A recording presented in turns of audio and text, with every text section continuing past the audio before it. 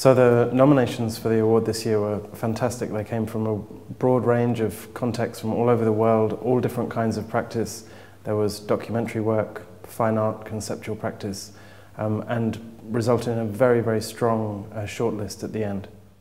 The winner was unanimous, which is great. And whenever you're making a jury, whenever you're working with a jury, it's always great if you have agreement at the end.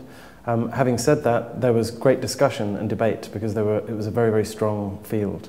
One of the runners-up in particular, Noemi Goodall, was a fantastic work.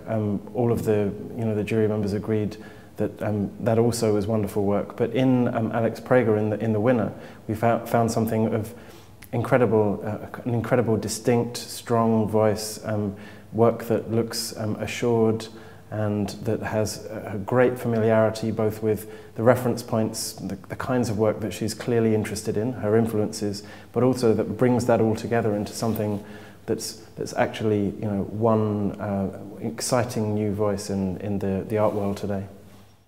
I think the way that she manages her influences and yet has a strong voice of her own, you can see in her work the incredible influence of post-war colour photography, somebody like William Eggleston, for example.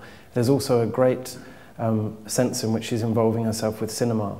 And there are shades of Hitchcock. There's also the obvious kind of filter of Cindy Sherman's film stills and this whole language of staging photography in relation to cinema. But despite all of those obvious influences and the things that one might recognize in her work, she has her own aesthetic, her own use of color, her own use of drama.